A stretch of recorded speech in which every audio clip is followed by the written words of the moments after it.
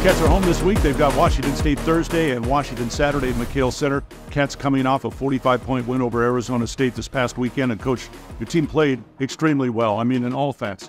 Yeah, I mean, it was a good day. It was a great day to be a Wildcat, you know, not that we ever expected or even wanted to beat Arizona State by that margin. But, you know, the guys played well, so I'll give them a bunch of credit. But, you know, it's you don't get too long to celebrate. You know, we got a big week ahead of us, and, you know, we're coming down the stretch run of the conference regular season race, and, you know, we want to stay well positioned.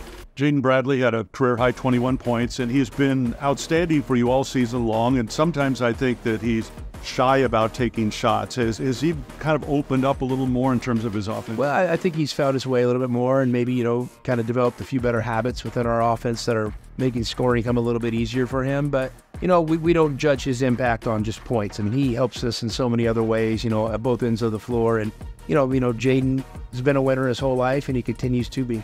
All right, you got Washington State here on Saturday. Wildcats have lost 3 conference games and had a chance to, we'll call it, avenge one of them, beat Stanford. Now here's number 2 in Washington State. Take us back to that game in Polk. Yeah, I mean, you know, Washington State played well. I mean, you know, they definitely were able to get the game on their terms, and, you know, they got some really good players, and you know, it's amazing. You know, they've done a great job just assembling pieces that fit really well together, and they're playing with a ton of belief, a ton of spirit, and they're having a ton of fun. You can see it when they play. So, you know, I tip my hat to them, and, you know, they're definitely a formidable foe. Miles Rice has had an outstanding season for them. A young man who's got a great story, but has he kind of surprised anyone at all with his play? Well, you know, I mean, obviously we didn't know much about him, you know, coming in here. So, you know, I mean, you know, you don't usually judge something until you see it. So everything I've seen from him, he's a really good player. I mean, he's doing a great job, you know, running their system, controlling the game.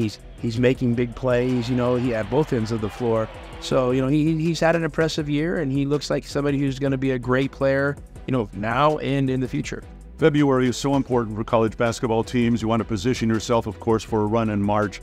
Wildcats won 6 straight games. Where do you like where your team is right now? Well, you know, we're taking a game-to-game approach, you know, and we're trying to continue to build. You know, I like the energy and effort our guys are playing with. You know, I think that their attention to detail is getting better week by week, and, you know, and you got to step up to you know, take on great challenges. And, you know, Thursday we got a great challenge. I mean, Washington State's a really good team, and they're having a great year, and you know, we know they're going to be formidable. And then it's a quick turnaround on, you know, Saturday for a really talented Washington team that we haven't played yet. So, you know, we got 2 big games at home, and, you know, we got to go game by game, and you know, I mean, this weekend we'll probably have a lot to say about how this conference race turns out. In a tight conference race, which Arizona, Washington State are in right now, and there's some other teams lurking right behind, how important is it then to protect the home court? Well, it's always important, you know. I mean, they were able to do it at their place, and now it's our turn to try to do it at our place.